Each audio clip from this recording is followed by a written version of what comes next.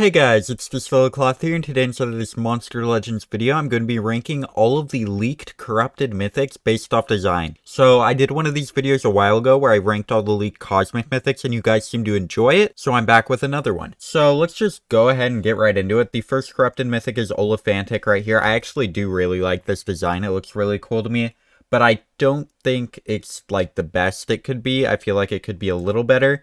I'm going to put it personally at number 2. Keep in mind, this is all my opinion, so you guys could feel completely differently about a monster. You guys could put Olephantic all the way down at number 5 or 6 or whatever the last one is. But yeah, I personally will put Olephantic at number 2. And then the next monster we have is Neurofunk. So I do actually really like this design. I'm going to put it at number 1 for now, but I guess we'll see when we look at the other ones whether or not I think they're better or not. So now let's move on to Monsterlegends. So I do really like this design, actually. I do think it looks a little weird, but I do really like it. And I'm going to keep it at number 3 for now, but I might move it once I look at some of the other designs. So Meow, okay, this looks kind of weird to me, not going to lie. I don't really like its hair.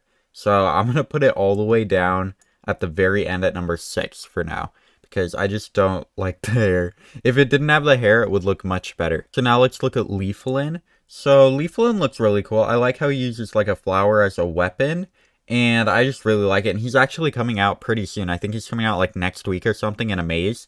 So I do really like him though. So I'm going to put him at number 4. I don't think I like him better than Monsterlegends, but I do like him better than Meow. And now let's look at Cat Harine.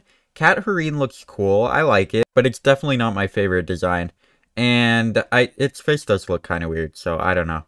But I'm going to put it right above Meow. So yeah, this is my full ranking. We have at number 1, Neurofunk. We have at number 2, Olephantic. Number 3, Monsterlegends. Number 4, Leaflin. Number 5, Cat Harine. And number 6, Meow. So comment down below what you guys think of my ranking, and comment down below your own ranking of these monsters. And I will definitely respond, and I'll see you guys in the next one. Don't forget to like, share, and subscribe. Goodbye.